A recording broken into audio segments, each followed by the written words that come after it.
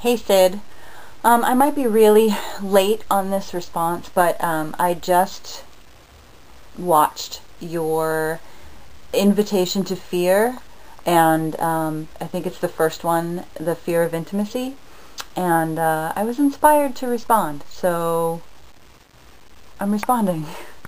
You ask quite a few questions about intimacy, so I'm just going to touch on one or two that actually resonate with me to try to make this really as quick as possible. So if this video response is too late to make it into your montage, then you know, that's okay, because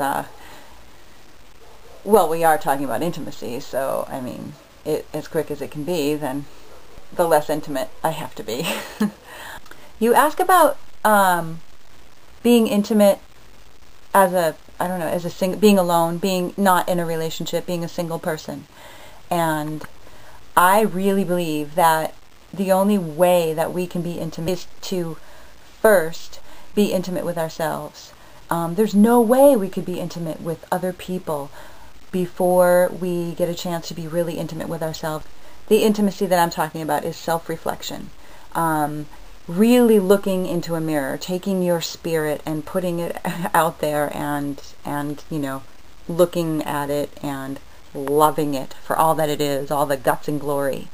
And I spent a lot of my adult life as a single person and learned a ton about intimacy, probably more about intimacy, just different things about intimacy as a single person. I spent a lot of time alone. I spent like all my hours just sort of, you know, being on the beach. I lived in Venice at the time, so I would just be like on the beach and writing and reading and listening to music and just sort of being internal and learning about fear and learning about intimacy. And then I took all of that and brought it into my external experiences and shared my life with other people, with another person, with significant people, with a significant other. And that's all because of working on sort of my own intimacy. It's always happening. It's never ending. The fear of intimacy is just there. Intimacy is just, it's there. There's always a choice to show up for it or to be afraid of it and run from it. And I'm challenged with that choice daily, minutely. So there's that.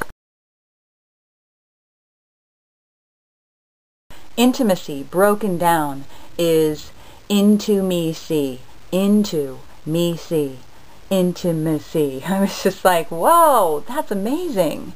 That makes complete sense, because there's no way that we can be, you know, connect with another any more than we connect with our own selves. I realize I'm putting it in like complete general, like a we and a they and a you. I struggle with intimacy all the time. It's just the way it is. But I am challenged to show up, and I'm challenged to sort of like look in eyes and be present in my body and, you know, feel the anxiety and feel the fear and write about it, sing about it, vlog about it, blog about it, and walk through it.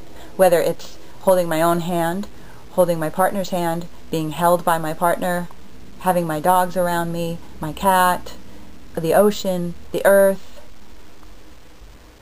bloggers, vloggers, I mean, just everything about life. I think what you're doing is amazing, and I'm looking forward to the next installments. Fear rocks my world in so many different ways. So, so this is great, and it's great to get to know you through your videos, and have fun with the project. Okay, bye.